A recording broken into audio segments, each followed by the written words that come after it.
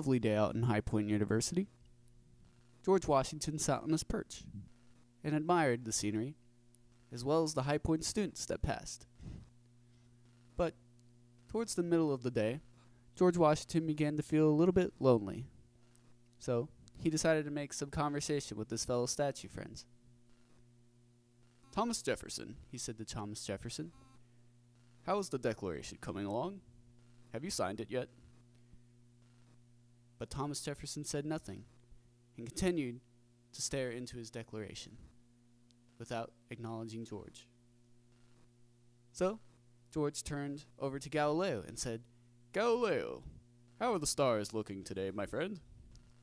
But Galileo still said nothing and continued to stare off into the distance. So, beginning to feel a little bit anxious, George then turned over to Mark Twain and said, "Mark Twain, my boy, how is the book coming along, good sir?" But Mark Twain just sat there, clutching his book and his pipe, and did not say a word. So, beginning to feel somewhat hopeless, George turned over to Atlas and said, "Atlas, how's it going, good sir?" And Atlas replied, This is heavy. I got this. We're just ordinary people, you and me.